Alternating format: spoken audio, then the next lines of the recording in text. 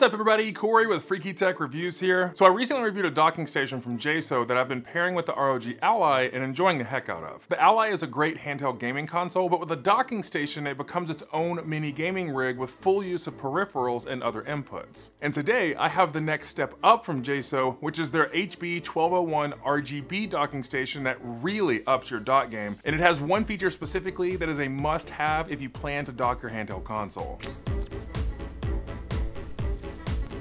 Handheld gaming has blown up this year with fierce competition between Valve, Asus, Lenovo, and other brands. And while I love the portability of such a powerful gaming device, I don't always want to just sit there with my head hanging down staring at a small screen. And because I love PC gaming so much because of mouse accuracy, peripherals, and being comfortable while gaming, I went on the hunt for a dock for my ROG Ally. There are several dock options out there, but I've been pretty happy with JSAUX so far, so I haven't really looked beyond this company. And the HP702 that I reviewed recently has been great because it provides a variety of inputs that allow you to hook up a mouse and keyboard, external storage, 1 gig Ethernet, and even has dual monitor support. So from a basic dock standpoint, it's been great, and it still has my recommendation. But 4K resolution caps out at 60 Hz on this dock, and you can only get 120 Hz if you use 1080p. However, if you're looking for the next level of dock, then this new RGB dock has some really great features that I'm already loving. Now, as we dive into this new RGB dock, I have a link in the description so you can check it out for yourself. But starting out with the design, it has a more gamer-friendly peripheral look to it, and the design of it has this low profile and kind of aggressive style. It also comes with stickers to put on top of the dock, which I really appreciate because I don't necessarily want to put these stickers on it and I can actually opt out. And the RGB lighting looks great and is nice and bright, and you can fully customize it through software found at openrgb.com, where you can change the effects of the colors to suit your preference. And I also saw that I could use that software to change the RGB settings on my ROG Ally as well. And to quickly turn the lights off manually, you touch and hold the center icon on the dock and the lights will shut off after 2 seconds. It has a simple pop-out tray to hold your handheld console, but a super nitpicky improvement is that I would like for it to be a little higher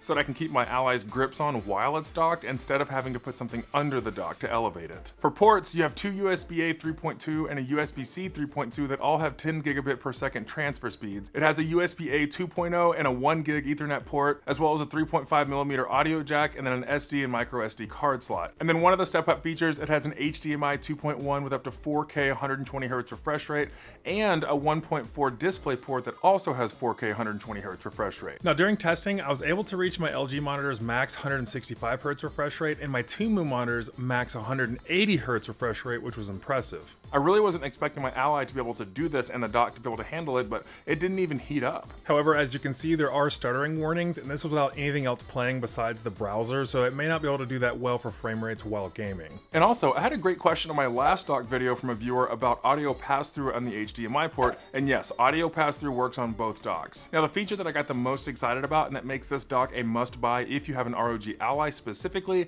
is 30-watt turbo mode while docked. Previously, I was only able to reach 25-watt turbo mode on the first dock, and the only way to reach 30-watt turbo mode was with Asus's $65 separately purchased dock. And I said it in the last video, and I will say it again, it should have been included in the box, Asus. Neither dock comes with a power cable to your wall outlet, so I ended up using my Algzum 65-watt charging block that I did a short on a couple of months ago, and through the 40 to 65-watt USB-C output, I was able to reach that 30-watt turbo mode, which is nice because that means it's not necessary to have a 100-watt power brick. This is the max performance you can get out of your Ally, and it's my preferred way of using it. It allows you to get the best out of your graphics and gaming quality and the best internet speeds. The 1201 is compatible with most handheld consoles, and I think it's a worthy consideration for your gaming setup. And although it is quite an investment at $90, you can use the code FreakyTech4 for an additional 4% at checkoff. And I understand that if you get this dock and have to get a separate power brick, then it starts going over the $100 price point, which is quite a bit. But let's say you were considering getting Asus's little travel dock, but because that's $65 and it only has 2 ports. This JSAUX dock has a ton to it that makes it more than just a gaming setup. You can actually make it into like a mini workstation on the go if you'd like to. Well, let's discuss if you should consider it or other alternatives from JSAUX because they actually have a lot of options on their website. There is another RGB dock that is identical in design to the 1201, but it only comes in at $60. It looks to have the same setup as the first dock that I reviewed, but it is more aesthetically appealing and just a tad bit more expensive. But overall, these are 2 very good options for the price and are going to give you most of what you need from a dock. I found gaming easily enjoyable without needing 30-watt turbo mode or high refresh rates. And like I said a second ago, I also think the first dock is great if you need a PC setup on the go, as it's very portable and it's pretty sleek looking for travel. But if you want to push your Ally or handheld console to its limits and have as much of a mini gaming PC as you can, then the extra $30 for the 1201 is easily worth it in my eyes. But I would love to know your thoughts in the comments below. Do you think this dock is worth it? And I'll be down in the comments discussing with you, as I'm really curious to see what the community thinks about something like this. But be sure to subscribe if you haven't already and join the Freaky Tech family. I am on a quest to hit 2,000 subscribers in December,